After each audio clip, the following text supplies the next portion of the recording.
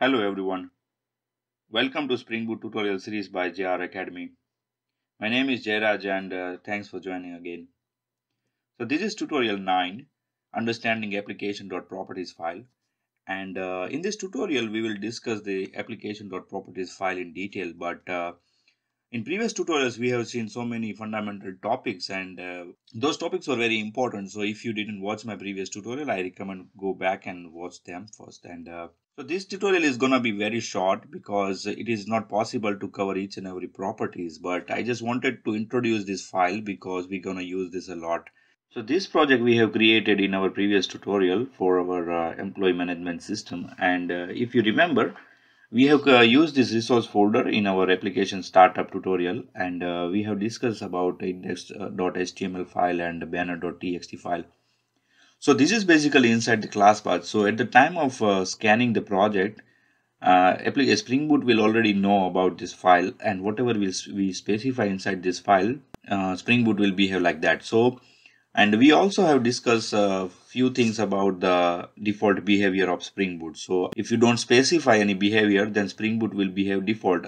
And if you specify something, then Spring Boot automatically will take that behavior. So if you go inside this, we have this application.properties file, and this file is basically key value pair. So there are two kind of property normally. One is the common application property, and those properties are already there, and if you specify, then Spring Boot will know what to do with it.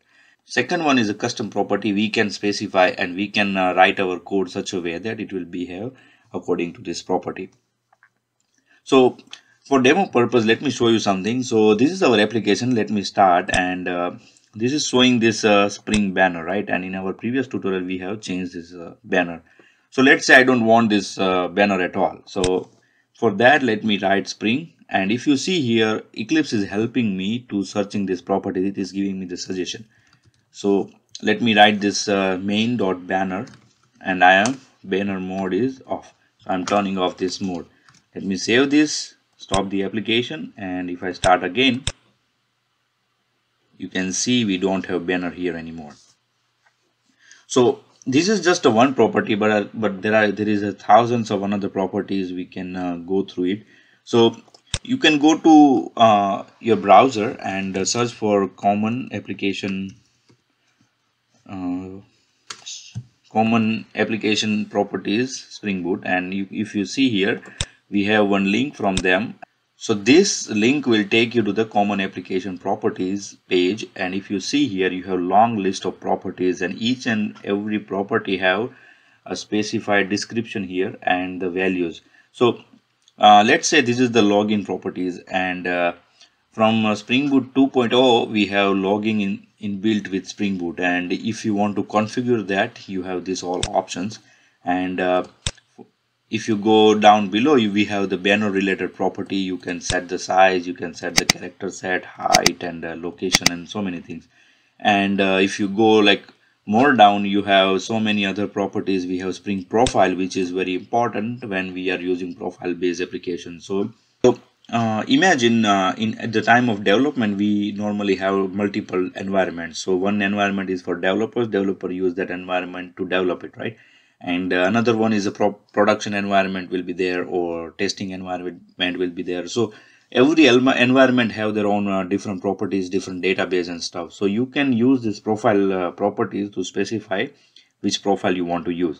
Same way, if you go down, we have another so many important properties such as this one. So data, if you see here a data property, and you can go here and you have Spring Data Cassandra, and then we have Spring Data Mongo here. We have Spring Data JPA also here. So this property is related with database connectivity. We will see these properties in detail in upcoming tutorials. But just keep in mind that this file is very important, and you can visit this page and see each and every properties, read about them. And in upcoming tutorials, we will use this one by one, and we will try to cover as much as possible. And you can make a list, as I already told you to create notes on this, and that list will help you a lot. So now let's see our custom properties. So let's say we need some data and some important information, or we have third-party URLs that we are using. So normally, if you remember in our first tutorial, we have discussed that sometimes our application needs to communicate with third-party systems. So let's say you are building an application for some company, and that company have its own employee management system, or normally they say the directory of the employee, right?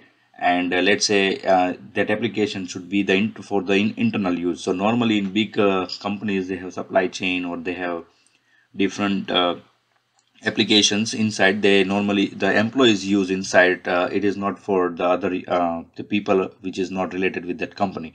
So in that kind of application, they need to validate the user, right? So normally the user validation should happen at the outside of the application. So in that condition, they have to call the other service which validate the user that this is a valid user, and we should able to move further in this particular application. So in that condition, we have different URLs or different configurations. In that case, we have different URLs and properties we need to use. So let's say we need some parameter, and give that parameter something like greet, and let me pass a message such as hello. So if I want to take this, if I want to print this in my application, then let me go here and open my command runner. And so when I start this application, this function gonna run, and I want to print here that property. So I want to use that property here. So let me write something like this and give name, but we don't have this variable assigned inside this class. So what I'm gonna do is I'm gonna specify that, which is private string and greet, and this greet will come from the properties file. So I can do something like this. This is the value annotation from the Spring, and I can use this, and for that this is a $sign, then this. And so if I specify any variable like this, Spring will know that this greet will come from this property file. So let me stop this and run this again. So if you see this, it is printing hello.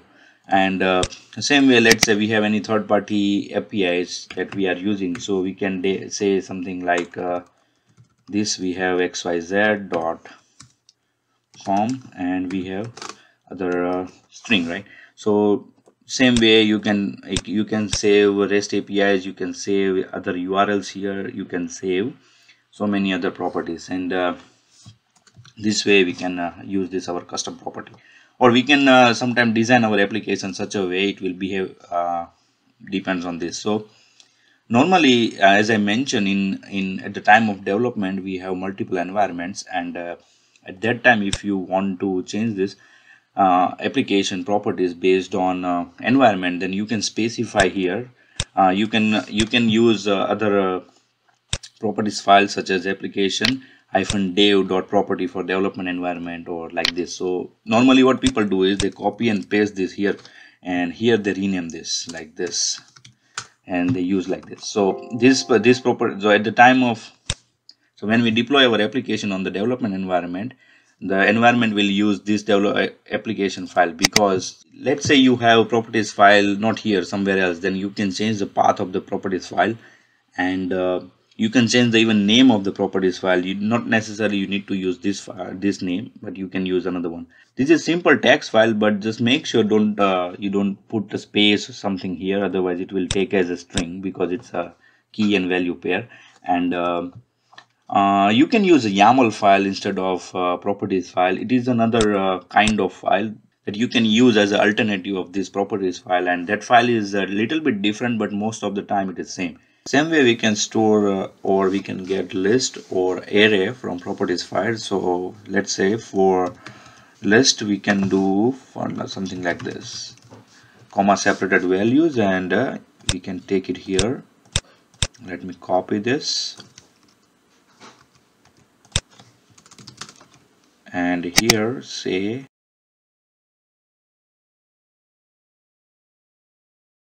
and let me print this. So here I can do something like this,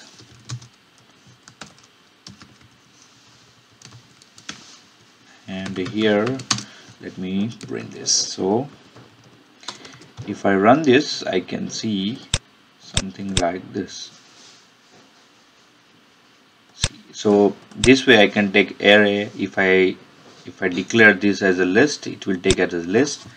If I declare it as a set, then it will take only it won't take duplicate values basically. So imagine this, that if we have multiple URLs or a list of instruction to do, then we can use this property files like this.